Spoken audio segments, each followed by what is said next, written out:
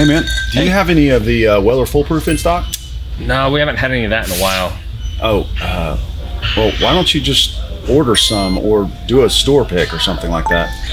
Doesn't work like that. Whiskey lovers, you need to know. This store that you go to that's not giving you the bottle that you want, they would love to order it for you, but they can't get it either. So don't go in there and assume that they're not giving you what you want because they're just deciding not to. They're a for-profit business. If they could get the product, they would bring it in and they would gladly sell it to you.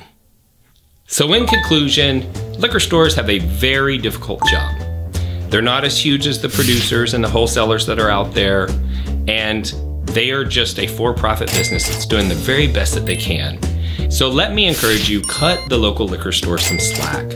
Go in, be polite, be friendly, and I think in the end, you're more likely to get what you want that way anyway.